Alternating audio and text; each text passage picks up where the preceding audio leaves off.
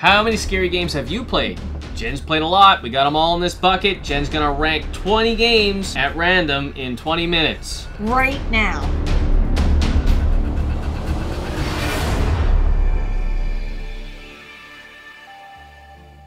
I'm Scott. I'm Jen. Retro Rivals, and this is a ranking video. We've never done a ranking video, We have have not. So Jen decided she wanted to do her favorite genre Yeah. of scary, survival horror, Halloween-y type games. And we're going to do it low tech with this. But we're also going to put the tier maker on the screen so you guys can see it too. You guys put it in the comments. How many games do you think are in here? How many scary games do you think Jen has completed? Like, start to finish, completed. And we'll tell you at the end. We'll tell you at the end, because we're going to take 20 out. We're going to try to do 20 in 20 minutes. Yes. All right, first game. First game. First game is Little Nightmares. Oh. Okay. You only have 20 minutes. Okay. Fair warning. Obviously, I've played both Little Nightmares at the time of this video. Little Nightmares 3 is not out yet. It won't be out till 2025. So, if I have to be objective about this, the first time I played Little Nightmares, I thought it was phenomenal. But the second one, story-wise, was not as good, but mechanics was better. So that makes it tough. Do I rank it an S or do I rank it an A? How many S's are you going to have in this list? I can't have them all be S's. No. So I think if I got to be objective and for what it is, it's an A. It's a fantastic game, but there's nothing groundbreaking about it. It's really good. But I think I've got some S ranks in here, and hopefully they'll come up. Yeah, Jen's gonna... This isn't gonna be 20 minutes long. I'm gonna try. I'm going way down deep. Way down bottom here. Okay. Alright, I got one. Phobia Saint... Dinfa's Hotel. Yeah, okay. Okay. So, this game was not without its flaws, but... I don't think everybody would agree with me on this. Now, if you haven't played St. Dinfa's Hotel, you're kind of going as a detective to this hotel to find out what's going on. I think there's like some time jumping. My recall is not great on everything because I've played a lot of scary games. What I can remember from this game was that I thought it was quite good. But I could see that it had some potential flaws in it. There was a lot of running around to find keys for this door and the other door. And it wasn't a perfect game, but I would still say it's a B. So, B. I'm gonna put them upside down. Anybody who has played it, let me know what you think. I think it's a pretty good game for what it was. I'm gonna go on closer to the top again. Yes. Top, okay. Top, okay. The Evil Within. Oh, okay. Again, another great game. But because of the difficulty spiking at the very beginning of the game, that was very unfair and almost made me rethink playing it. I'm going to put it in the B. The sequel is much better. And for that reason, this one has to be a B. Oh, look at that. She was under the time in that one. That was fast. I'm gonna go deep. Go deep. Shut up. Alright. Who folded these? Oh. Silent Hill Shattered Memories. Oh.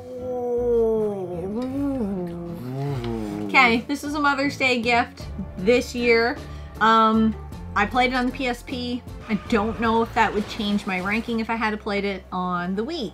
I hear that's... Or PS2. Or the PS2. But I hear the Wii's the definitive way to play it. Okay.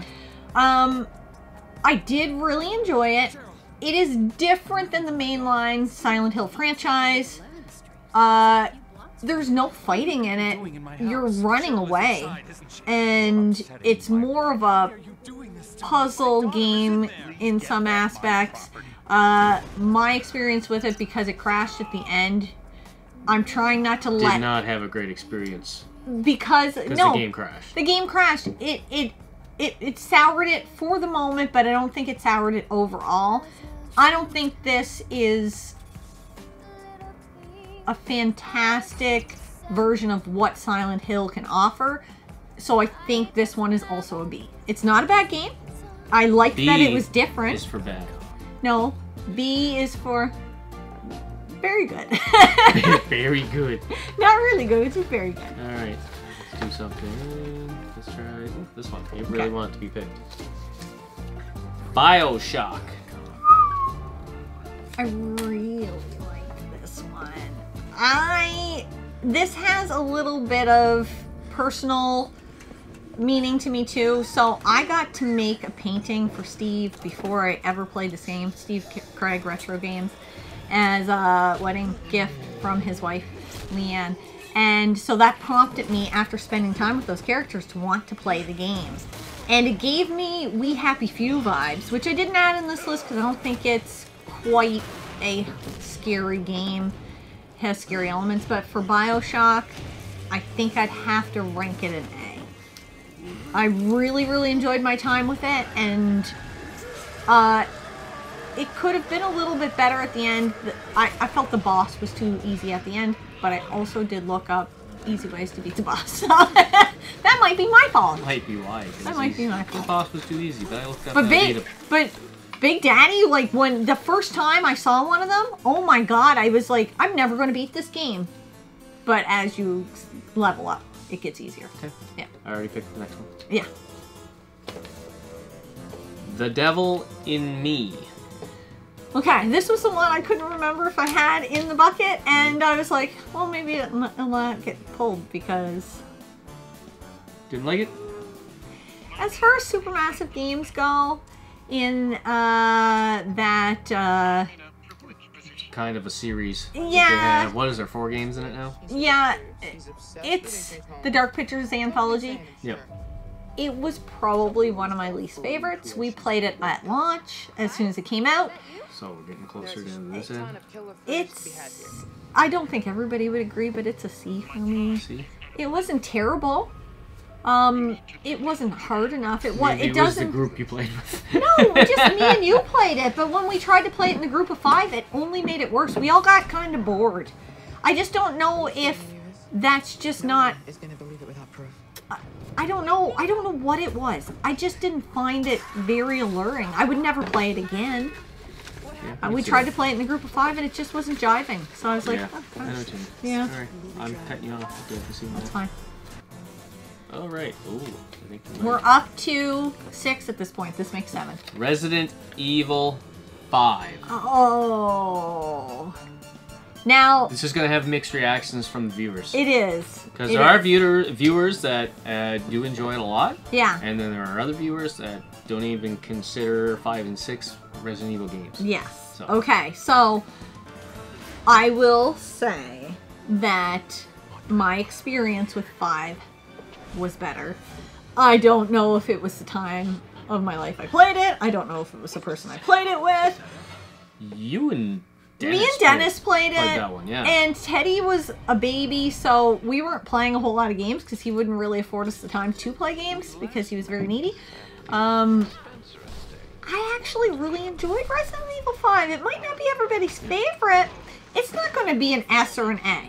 I think that's a solid between a B or a C. Yep. And just for the benefit of the doubt, I'm going to put it in the B because I think it's a good enough Resident Evil game that it deserves to be in the B tier. Okay. That's one I've actually played, and I enjoy it because of the co-op factor. Yes. Taking that away from it. Oh. It would really hurt. It would hurt it. Yeah. So, Couch Co-op really raises that one, I think. Mm-hmm. Let's get digging. All right, I got You're yet to pull out an S rank game. Yeah. I'm just saying. How about Scratches? That's a PC game. Scratches was fun to play in the retro room. I rebuilt the PC in there to be able to do it. The atmosphere was cool. It was cheesy AF at the end.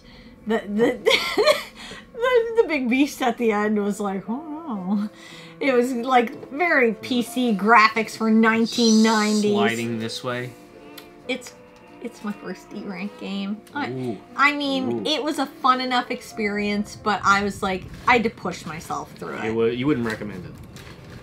It was good enough. It was not great. Taking it out of the fact that you had just built that PC and you were in the retro room that was completely finished, and the whole atmosphere of it all took you back. Yes. Back to the 90s. Yeah. Take that away from the game and... Ooh, yeah. See, if you would have asked me right after I played it in there, it might have been maybe one more up the list. It would never make it to a more up the list. But now that it's sat with me a while, I'm like, it's really nothing special. Okay. I think Jen's gonna like this one. Okay. Resident Evil 4. Okay. Should I just go ahead and rank it for you right now? I'm gonna make this short and sweet. It doesn't matter if it's Resident Evil 4 on the Oculus. It doesn't matter if it's OG Resident Evil 4 or the remake. They're all S tier. End of discussion. Quite possibly, maybe your favorite game of all time. Yes. I've heard this a few times. A few times. First S rank game. Yep. I do good picking. You do good picking. All right.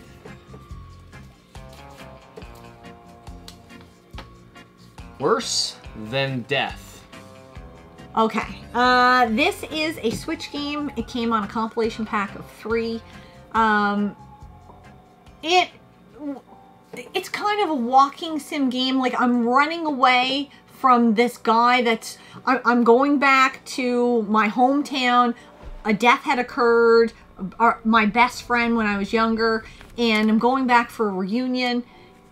I loved the idea of it. I played it how it should be played. No... It's for the experience and the way I played it, I enjoyed it, but it's never going to be an S or an A. It's somewhere in between B and C, and I'm trying to decide if I like it more than The Devil in Me. I think it's got to go here. That's not to say it's a bad game. It just might not be my type of game. Your style. Yes, but I did enjoy my experience with it. Get one right down in the corner. Yeah. One or two? That was two. Put them back. Mix it in there. All right. We're at 10. We're halfway there. Obscure. Oh. Played a couch co-op, me and you, on the OG Xbox. Yeah. Was it last Halloween or the one before that? One before that. Okay, so 2 years ago. That helped it, that it was Halloween. It always helps it that it's co-op. I thought this was something different than I had ever played, and because I'm a child of the 80s, this screamed high school to me when I was in high school. Yeah.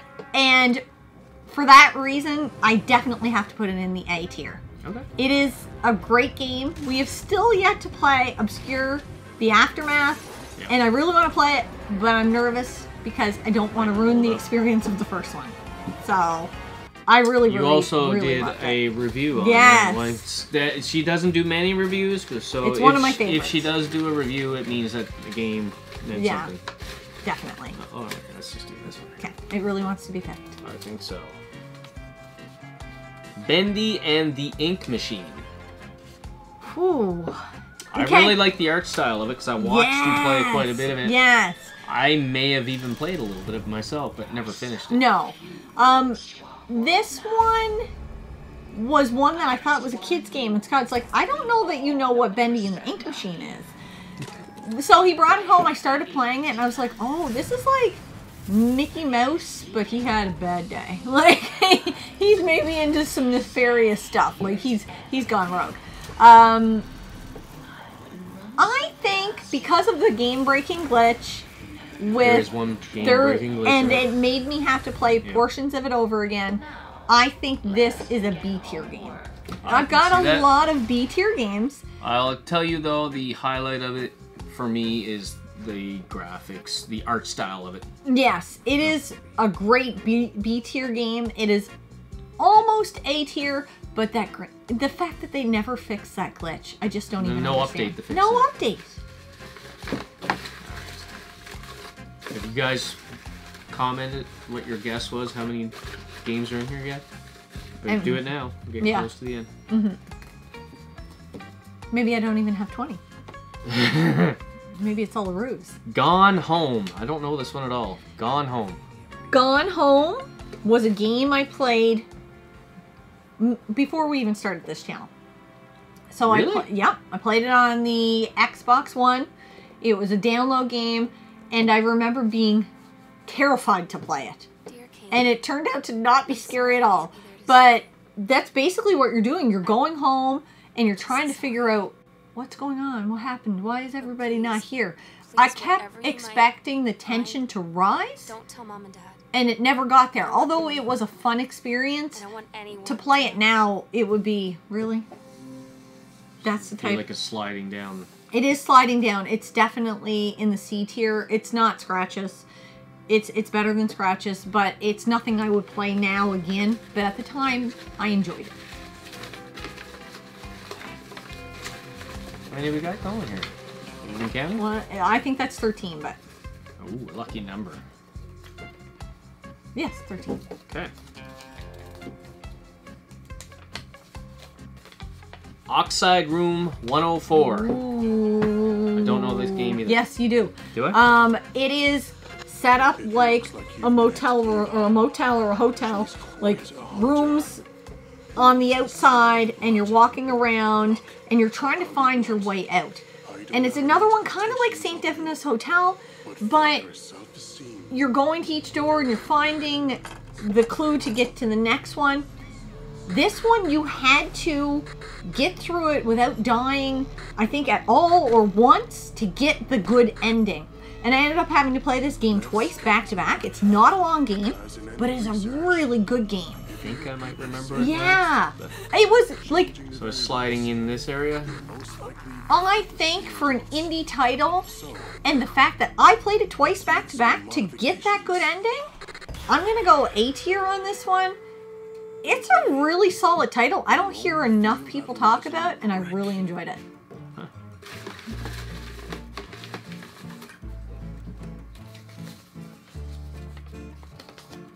Tormented Souls. I'm so excited for Tormented Souls 2, I can't even tell you. This was a sleeper for me that I was like, I'll probably have fun with it. And I started playing it. I was like, oh no, this is special. And I do believe this is... I'm fighting myself. I don't know. S tier, A tier, it's somewhere in there. Is it as... It doesn't have to be as good as Resident Evil 4. That's right. But it has to be better than the best game in A. Yes, that's right. Now that you say that. I think it's probably an A. It's right up there though. It's right up there. Top of the A. It gives you that old school survival horror you want. You can play it tank control, and it is tough as nails, and I was constantly running out of ammo. So it gave this like real tension of, am I going to survive this? Am I going to survive? And that adding that tension into it, and it being not quite impossible, but hard, made it a great game. We have 15 on the table. Yep. 5 more to go. Yes. There's more than 20. There's more than 20. I think anybody that watches this channel knows there's more than 20. Condemned Criminal Origins. Ooh. I played through this game, not quite all in one sitting, but I tried to. I got some flack from the husband here. He was like, it's 6:30, it's time to go to bed.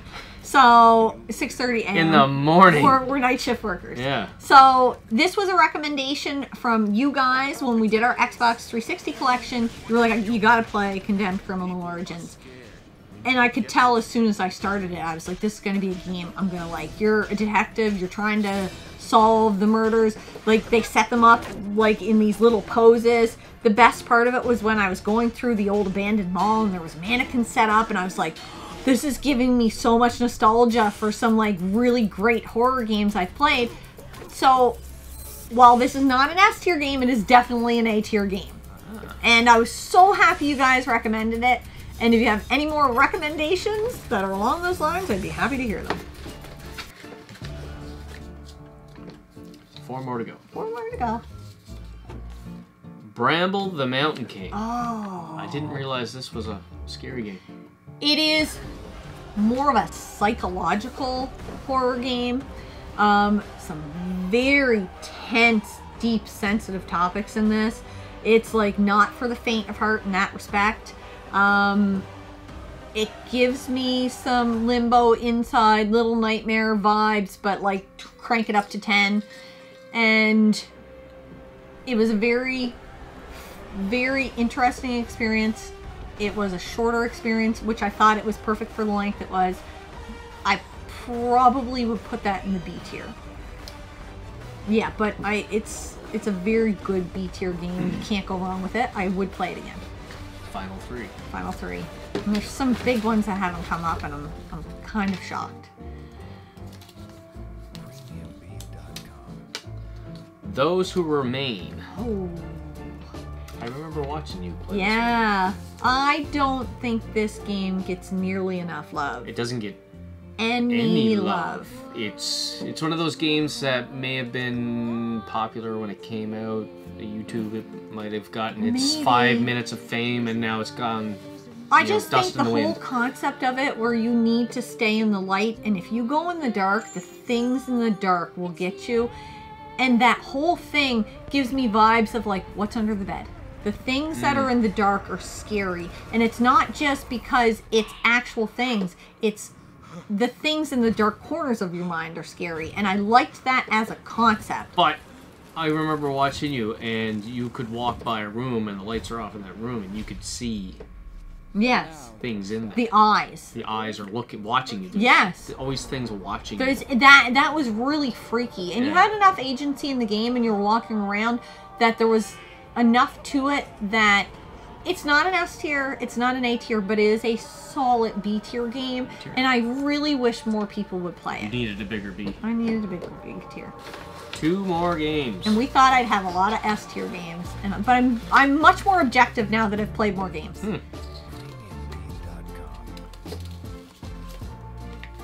Still Life.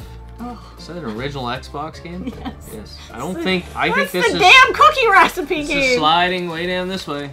Oh, There was nothing. I there's had nothing to it. I had high hopes for this game when I started it. There's another crime scene one. I was like, this is going to be super cool. And now I'm making cookies. And I can't figure out the recipe. And some of the puzzles in this towards the end. And it just... No. No. Is this the last one? This is the last one. Okay. You will like it. Okay.